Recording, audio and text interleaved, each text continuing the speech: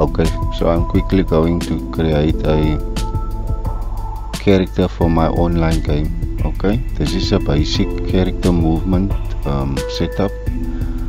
We're going to have some UI on the screen like walk, run and idle. Okay, so I imported the character. This is going to be very quick, guys. So it's not going to be a very long video.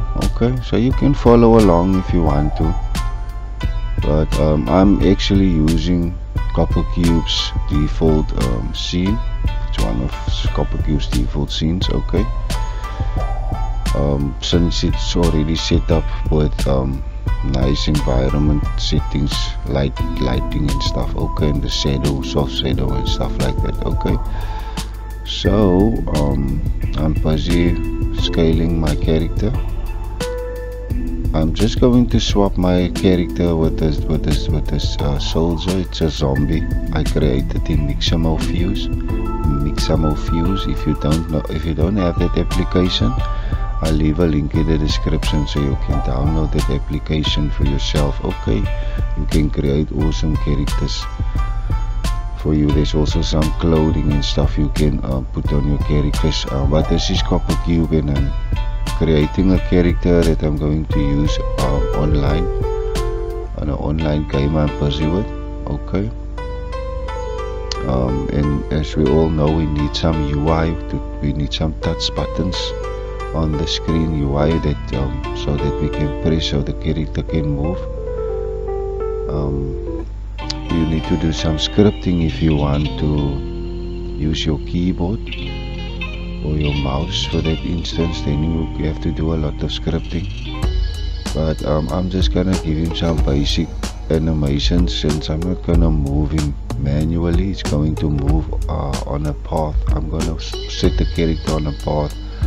Okay, so it will stop automatically where I put some actions and behaviors, events on proximity and stuff.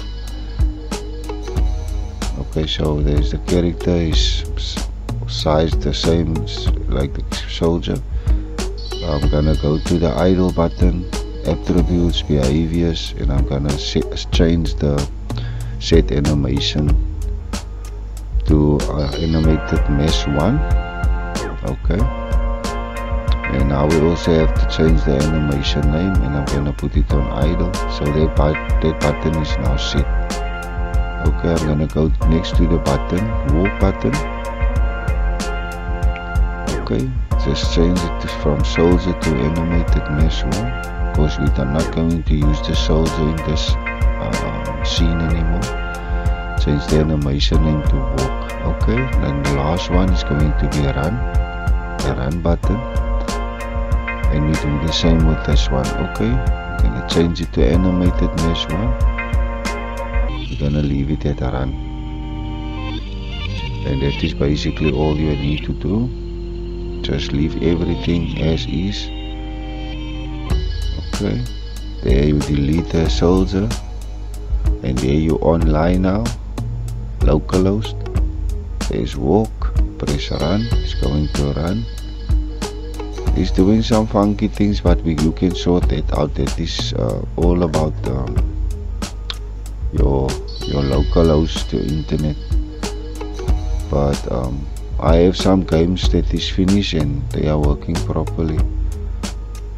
Okay, but that is mostly pixel games. It's pixelized. It's more like a Minecraft, you know. I'm trying to keep a 3D game very low poly, so I can create a 3D game. What you can see there, the shadowing is also, you know, pixelized. It's not so smooth. Okay guys, this is just a basic tutorial. I'm showing you how to swap out the character with some of the scenes in CopperCube. This is for online localhost project. Okay.